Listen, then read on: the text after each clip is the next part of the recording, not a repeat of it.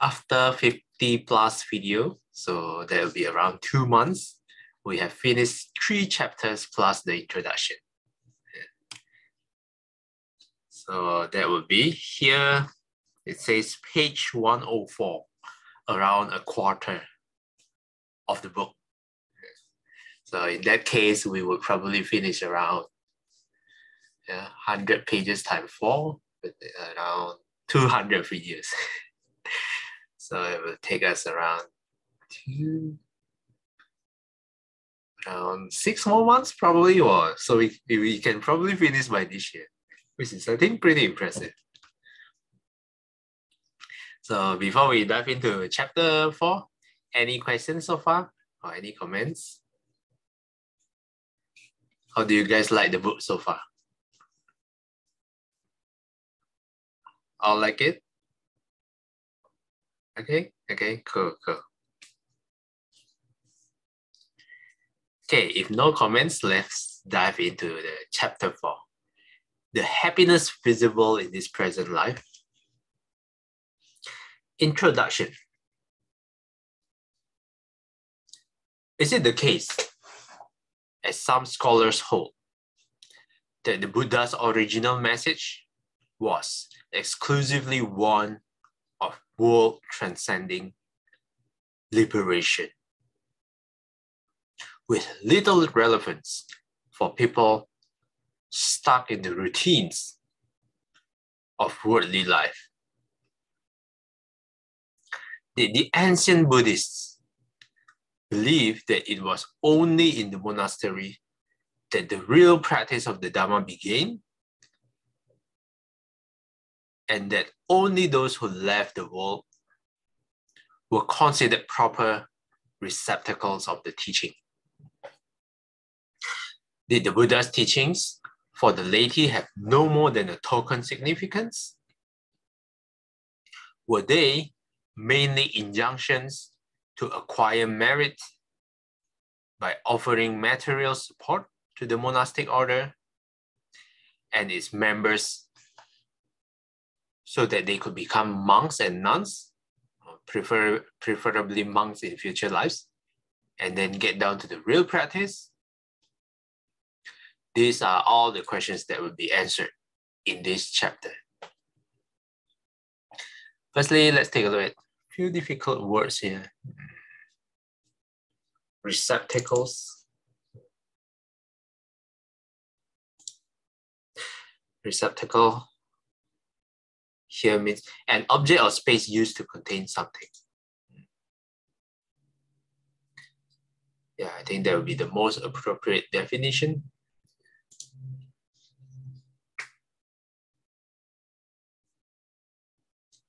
So, is it the case only those who left the world were considered the proper recipients of the teaching?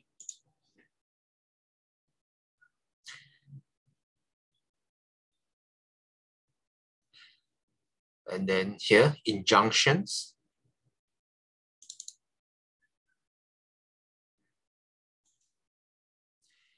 An authoritative warning or order.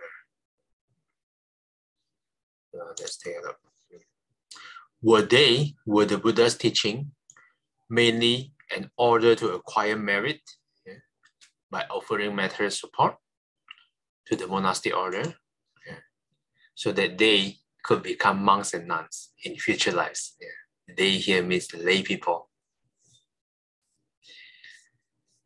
Okay, that would be the opening questions that the Bhikkhu Bodhi set in this chapter. Basically, is the teachings only for monastics and not for the lay people? Will be answered in this chapter. Next paragraph, Sister Saiken, would you like to read?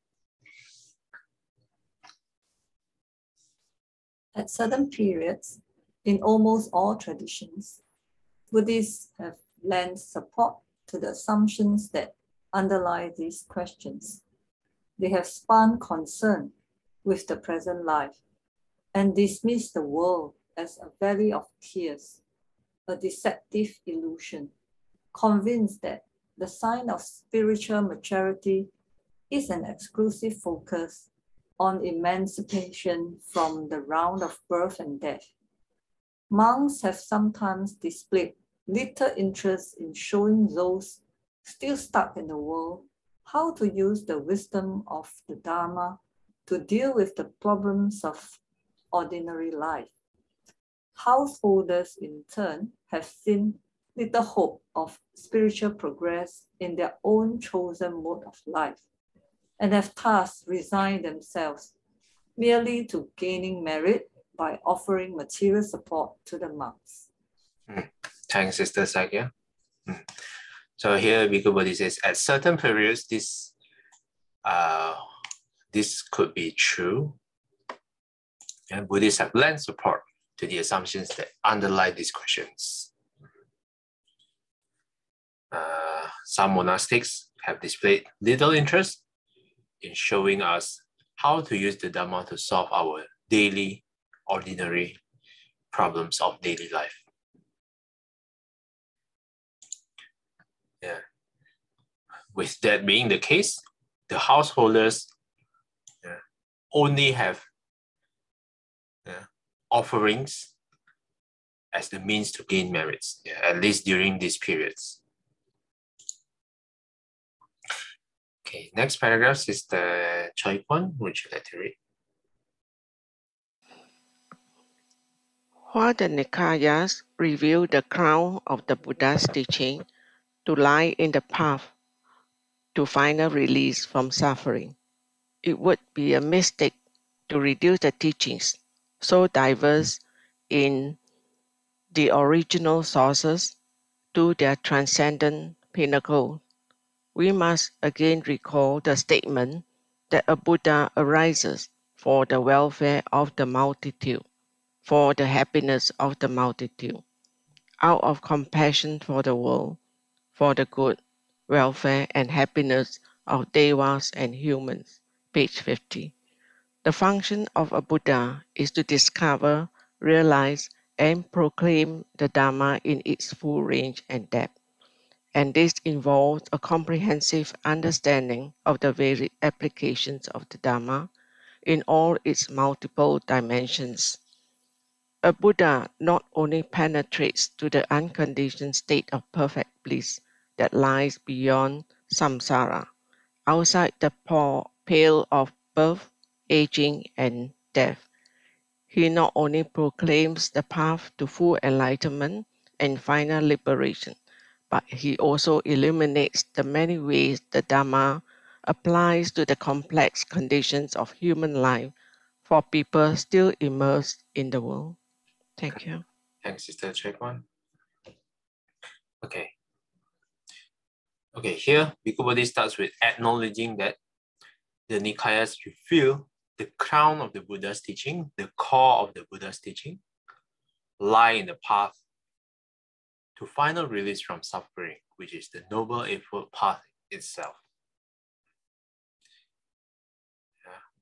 But, however, it would be a mistake to reduce the teachings so diverse in the original sources to the transcendent pinnacle. So let's define pinnacle here. Here is the peak, a high pointed piece of rock. The most successful point, the culmination.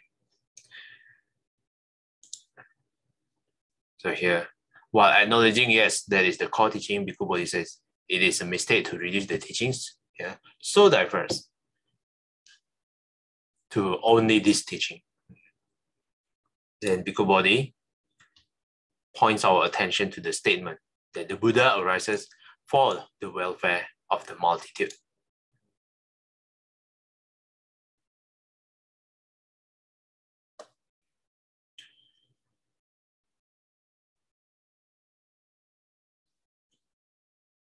So here, Bhikkhu Bodhi added, the Buddha not only proclaims the path of full enlightenment and final liberation, but he also illuminates the many ways the Dhamma applies to the complex conditions of human life for people still immersed in the world.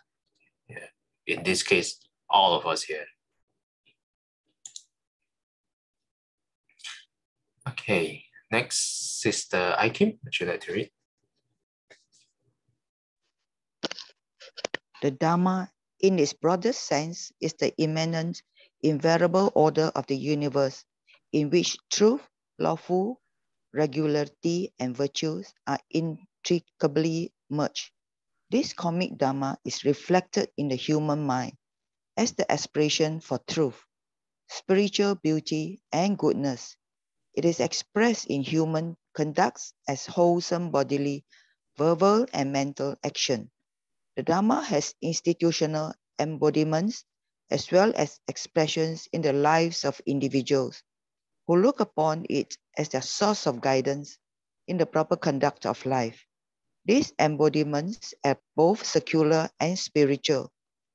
Buddhist tradition sees the responsibility for upholding the Dharma in the secular domain as falling to the legendary wheel-turning monarch, Raja Chakravarti.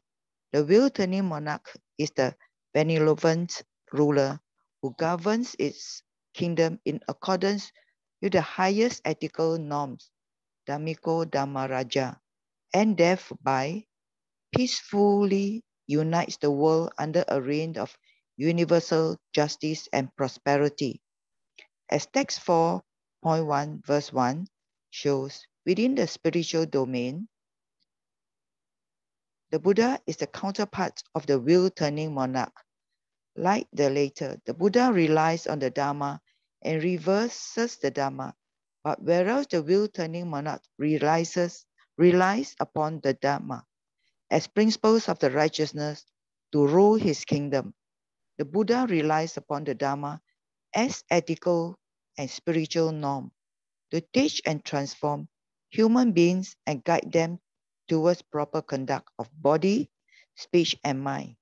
Neither the wheel-turning monarch nor the Buddha creates the Dharma they uphold, yet neither can perform their respective functions without it.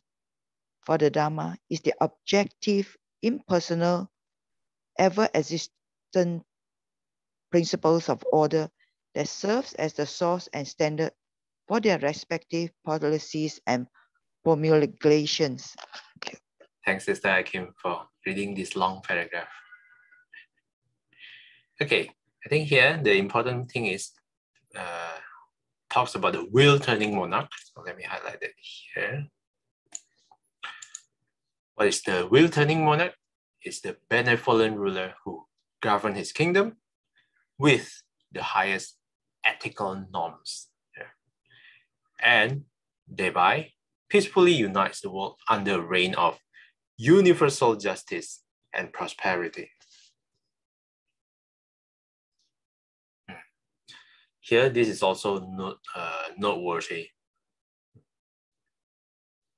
Neither the wheel-turning monarch nor the Buddha creates the Dharma they uphold, yet neither can perform their respective functions without it. Why? What does that mean?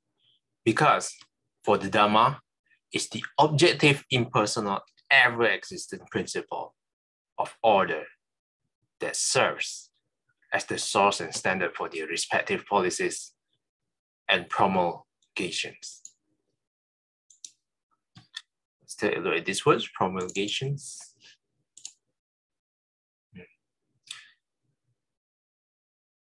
Okay, the word promulgate here means promote or make widely known an idea or cause.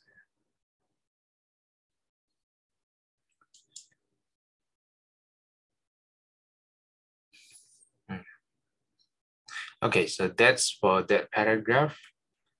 Next paragraph, Sister Billy, would you like to read? As the king of the Dharma, the Buddha takes up the task of promoting the true good, welfare, and happiness of the world. He does so by teaching the people of the world how to live in accordance with the Dharma and behave in such a way that they can attain realization of the same liberating Dharma that he realized through his enlightenment. The Pali commentaries demonstrate the broad scope of the Dharma by distinguishing three types of benefit that the Buddha's teaching is intended to promote graded hierarchically according to their relevant merit.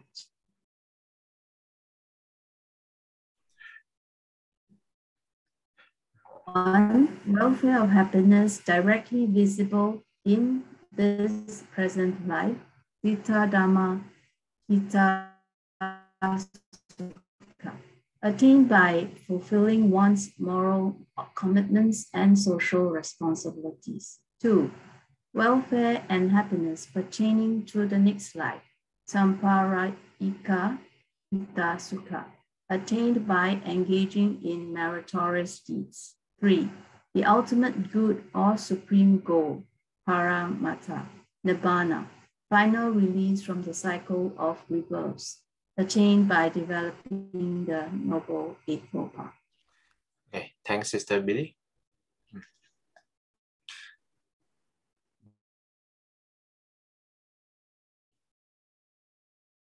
Okay, here the Pali commentaries distinguish the broad scope of Dhamma by distinguishing 3 types of benefit that the Buddha's teaching is intended to promote.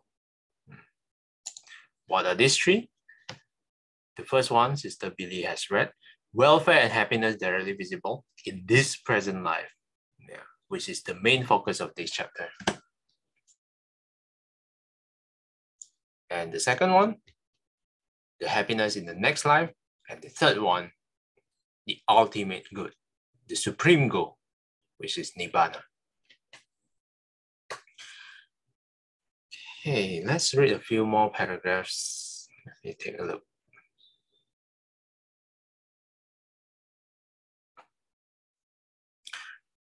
While many Western writers on early Buddhism have focused on this last aspect as almost exclusively representing the Buddha's original teaching,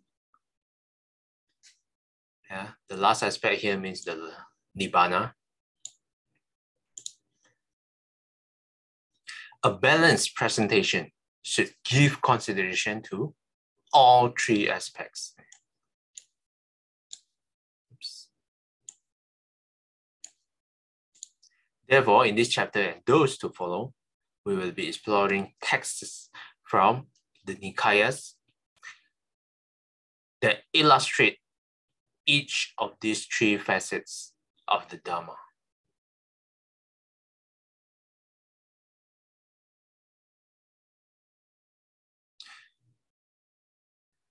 Okay, next paragraph, Sister Sakya, would you like to read? The present chapter includes a variety of texts on the Buddha's teachings that pertain to the happiness directly visible in this present life.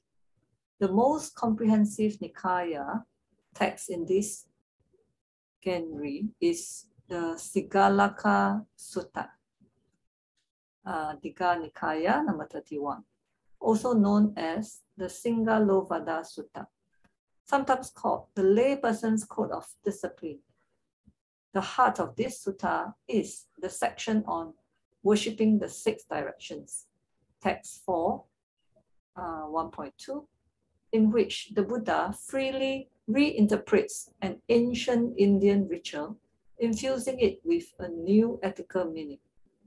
The practice of worshipping the 6 directions, as explained by the Buddha, presupposes that society is sustained by a network of interlocking relationships that bring coherence to the social order when its members fulfill their reciprocal duties and responsibilities in a spirit of kindness, sympathy, and goodwill.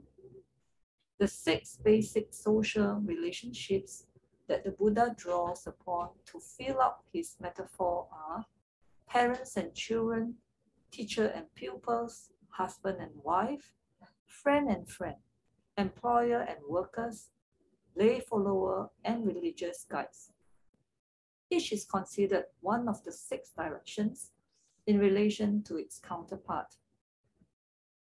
For a young man like Sigalaka, his parents are the east, his teachers the south, his wife and children are the west, his friends the north, his workers the Nadir. and religious guides, the zenith, I think it's down and up, with his customary sense of systematic concision, the Buddha ascribes to each member of each pair 5 obligations with respect to his or her counterpart.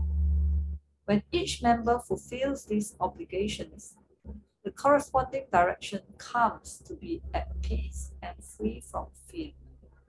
Thus, for early Buddhism, the social stability and security that contribute to human happiness are most effectively achieved when every member of society fulfills the various duties that befall them as determined by their social relationships.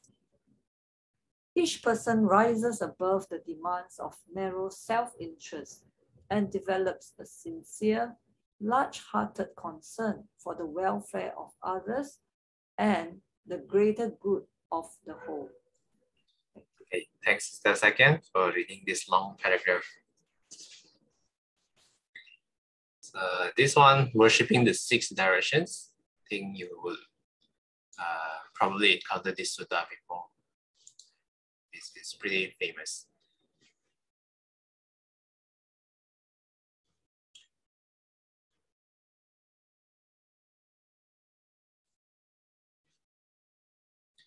Okay, we will cover this in detail when we read the sutta. But basically, someone has been worshipping the 6 directions, and the Buddha guided him at how to do the 6 directions correctly. Here, the Buddha highlighted 6 social relationships: parents and children, the first one; teachers and pupils, the second one; husband and wife, the third; friend and friend; employer and workers; lay followers, and religious guides, the last one. Okay, I think here would be a good time to stop. Any questions or comments?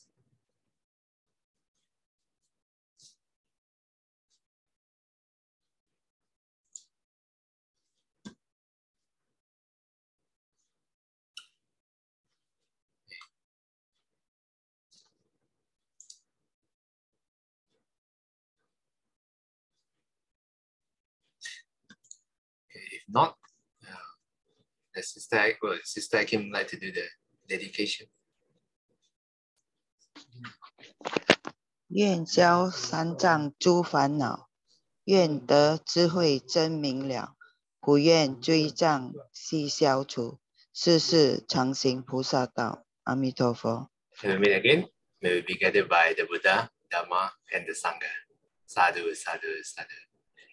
Have a happy Wednesday ahead. Bye everyone. See you guys next time.